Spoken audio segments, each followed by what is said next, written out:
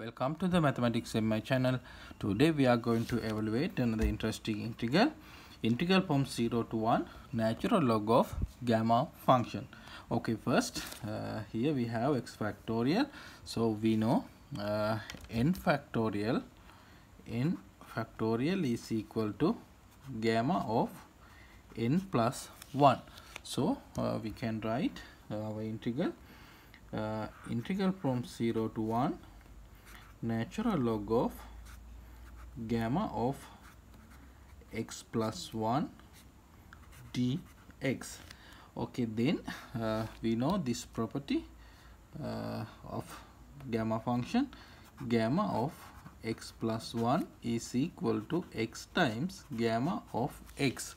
So now we can write this is equal to integral from 0 to 1 natural log of x times gamma of x dx.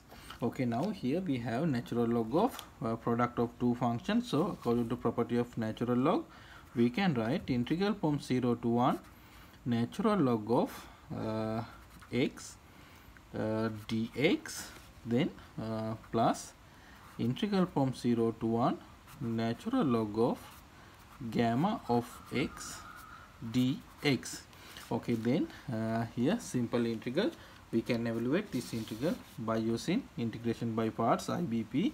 So if we evaluate this, we know we have x times natural log of x minus x from 0 to 1, plus here we have another interesting integral from 0 to 1 natural log of gamma of x dx.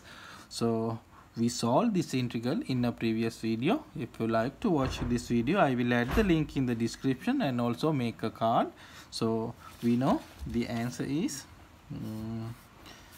answer for this integral natural log of square root of 2 times pi.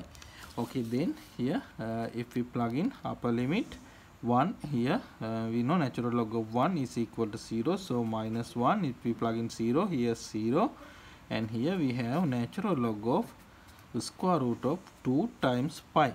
Okay, this is the answer. If not, you can express this answer like here natural log of square root of 2 times pi.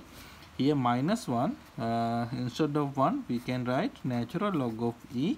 Then according to property of natural log, we can write the square root of 2 times pi over e.